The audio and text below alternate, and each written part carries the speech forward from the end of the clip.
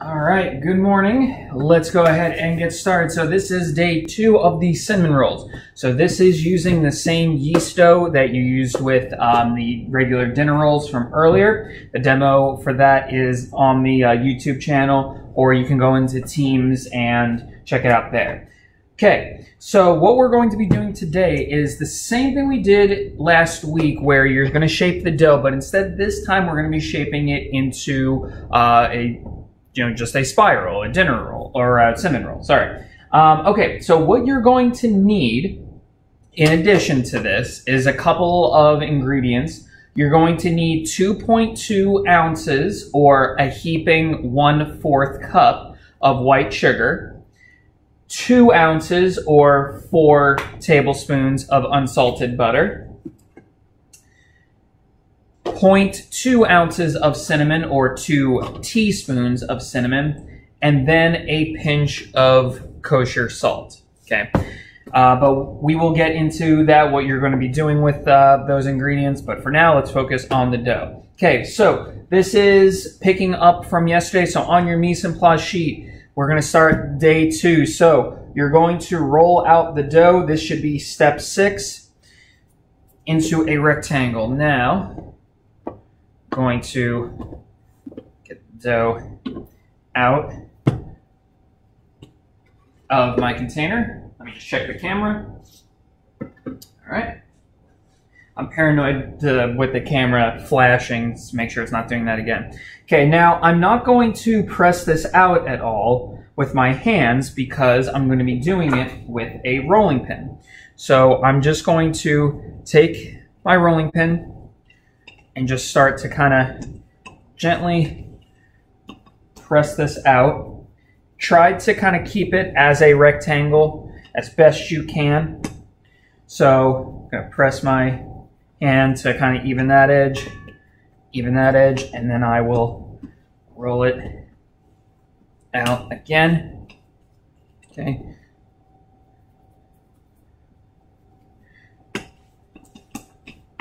Okay, and then if the dough is really starting to stick to the rolling pin, like you see, mine just there, just a light sprinkling of flour. Okay, when you're rolling this out, you want to just make sure that it's completely even edge to edge, meaning like as far as thickness. This is about right. Just run your hand across the dough. If you feel that it's starting to get thick in some places and thin in others, you can either press it out with your hand like I'm doing here, or use your rolling pin. So again, just gonna press this out.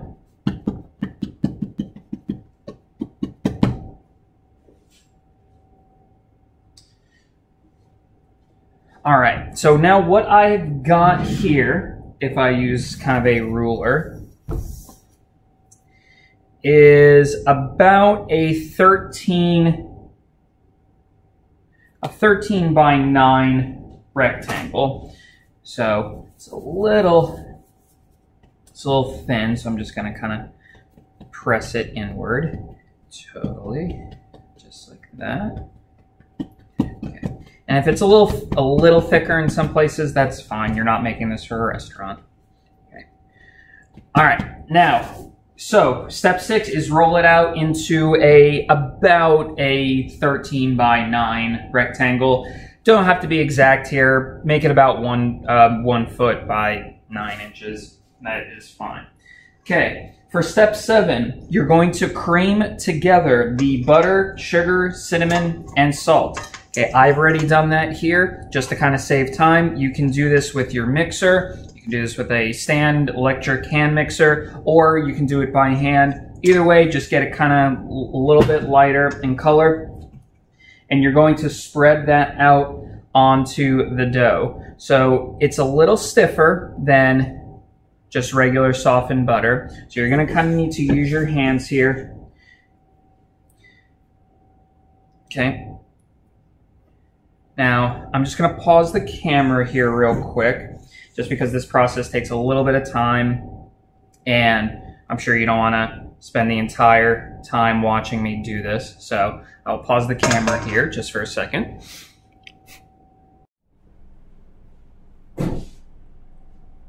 Okay. One quick note here, guys.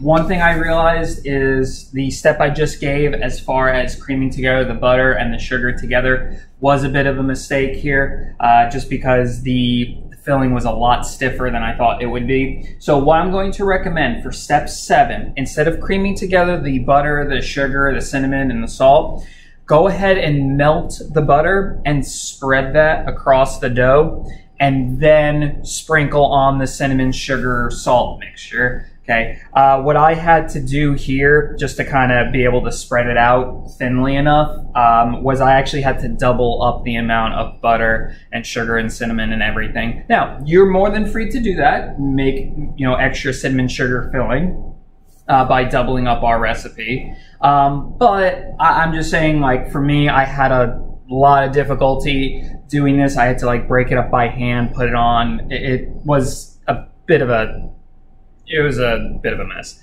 That being said, I got everything set. I have about an inch or half an inch, I should say, of dough just kind of peeking out of the edge there. Like I said, learn from my mistake. I made this way harder on myself than you guys should. I would recommend for step 7, instead of creaming together everything, melt the butter, spread that across, and then sprinkle on your cinnamon sugar mixture. And like I said, if you want to have an extra sugary cinnamon sort of roll, then double up the amounts. But yeah, okay, learn from my mistake.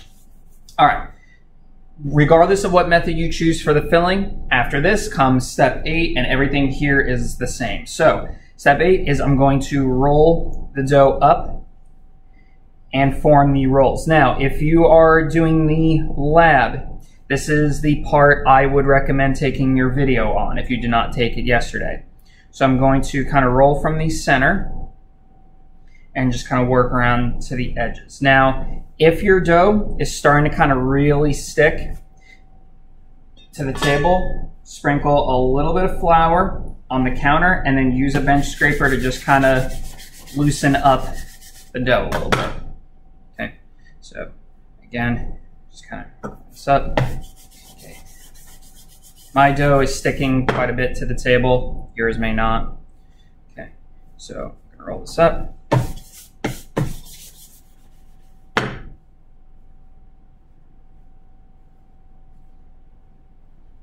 Okay.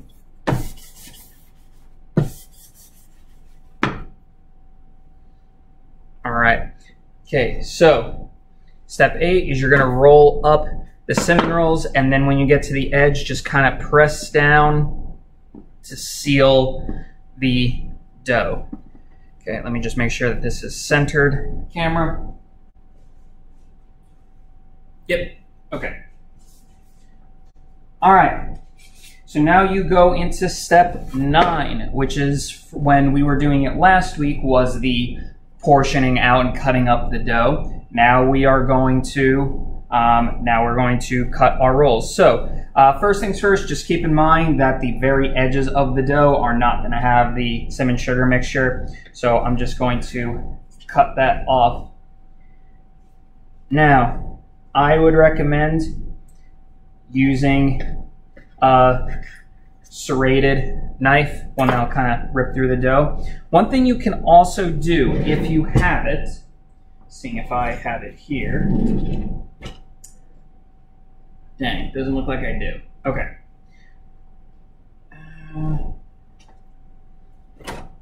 Nope. Okay. What I was gonna say, what I'd recommend doing, because this dough is a little tricky to kind of cut with a regular knife, even a serrated knife, is to use a piece of floss or fishing line, work it under the dough, and then cut the dough that way. But since I don't have that, I'm going to just kind of showcase what to do here using a regular knife. So to cut it, I'm just gonna cut just roughly down the middle. Now, careful, when I cut using my knife, I'm not really pressing down that much. I'm just kind of sawing gently while putting as very little pressure on the knife as possible. So each of these, I'm just going to, I'll lightly flour the knife, I'm going to just saw, and again, I'm just putting very little pressure on the knife. I'm going to cut each of those pieces into half. Okay, just be careful of the counter underneath. If it's a counter that your parents really don't want you messing up, make sure you're just maybe putting a cutting board underneath.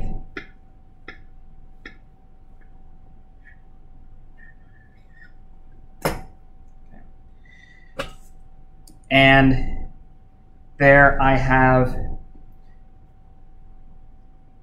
very rough looking cinnamon rolls. Okay, now I'm going to do the same thing here. I'll just pause it just so you guys don't have to watch that. But when we come back, I'll show you what to do next. Okay, so my cinnamon rolls are cut. Yeah, the edges are a little bit rough. Like I said, normally I have floss that I use to kind of cut the rolls with, but unfortunately I didn't have that here, so I used just a regular knife. All right, so once you have the doughs cut up, you're gonna go to step 10, which is to place in a greased pan and let this proof. So I'm going to place the rolls here. Now, it's okay if the pan is a little bit crowded. You actually kind of want that. Let's see. Yeah, just like that. Okay. So I'm going to place the cinnamon rolls in. Lightly grease the top of them. Okay. Now you can bake this in, in cake tins. You can place the cinnamon rolls in a 9x9 pan. Heck, you can even, if you really want to try it, do it in a muffin tin. I personally would not do that, but you can, by all means, if that's what you got, you can do that. So now from here, we go to step 11. This is where some of you guys may make a different choice here. So some of you, what you can do is you can, just like the yeast rolls, you can let this proof for about an hour, hour and a half at room temperature, just until they've puffed up a little bit. What I'm going to do here is I'm going to put it into my professional proof box. Let me see if I can move the camera here. Okay, I'm going to put it into that right there, and that's going to probably get this done in less than 30 minutes. Okay, but that is completely up to you. Okay, the other option that you have is you can cover this up, let it proof in the fridge overnight, so you can bake it tomorrow.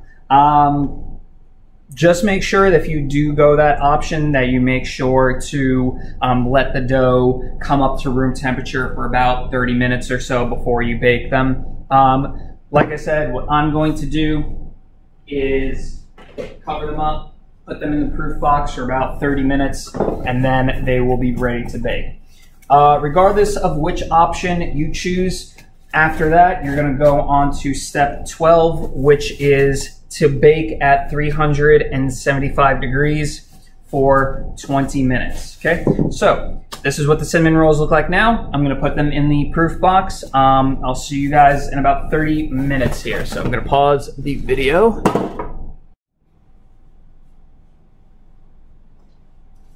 All right.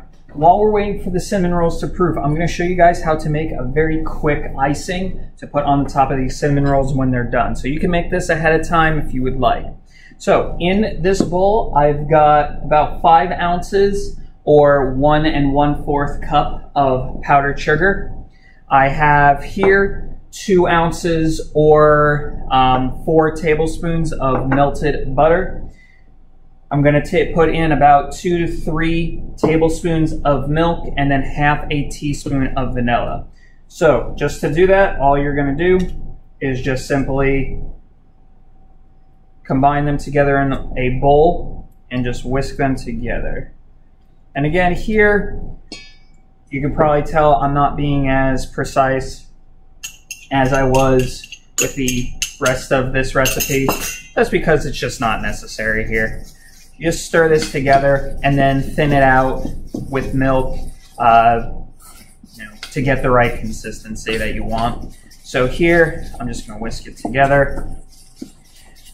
Wait until You see all the powdered sugar is gone in order to make adjustments. So you can see this is really, really thick. So I'm just going to add extra splash of milk here.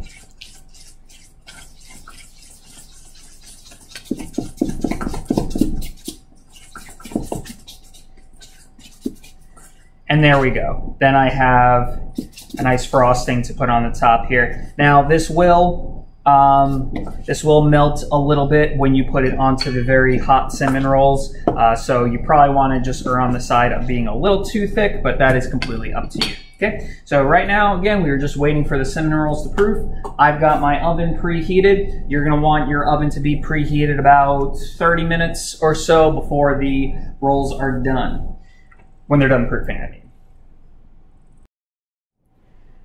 All right, so this is what my dough looks like about 30 minutes after proofing.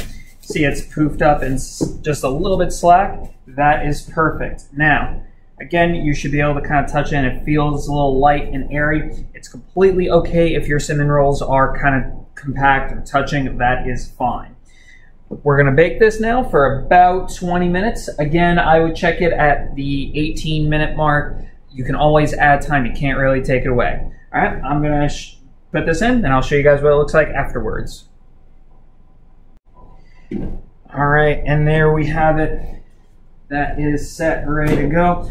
All right, let it cool down for about 5 minutes or so. You'll see some sugar and stuff still bubbling on the bottom here. Just let it sit. Then after about 5-10 minutes or so, you can use your frosting, drizzle it over the top. I added a little bit of milk here just to kind of thin it out, just so I can pour it. Okay, and that is it for today. So like I said, if you have any questions, please let me know. Make sure you have a photo of the beginning and take a photo of your finished product. All right, that is it. Make sure you ask questions if you have any, and have a good one.